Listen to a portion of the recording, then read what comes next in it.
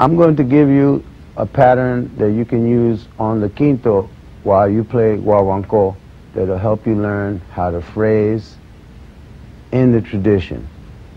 It'll help you learn how to space your riffs so that you don't overplay, you know, 'cause it's not just about a random riff that has no meaning.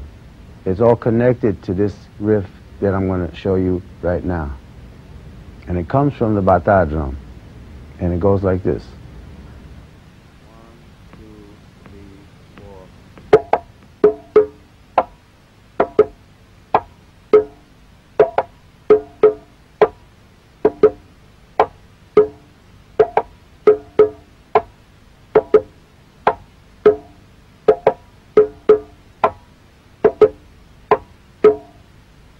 Now, I'll show you how you can move away from that pattern and then come back to it.